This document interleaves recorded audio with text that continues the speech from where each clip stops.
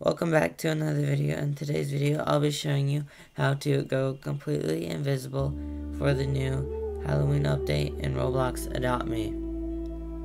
Before we get into the video, please consider liking and subscribing. I can see the support and thank you. So firstly, what you want to do is click up on the dress up icon and make sure you don't have anything equipped.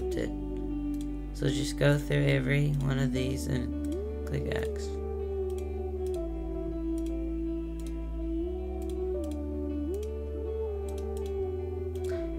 Alright, once you went through there and click X on everything, go to this little jackets icon below the dress, and then up at the top where it says jackets, click on that. Then in the search bar, type in broken upload.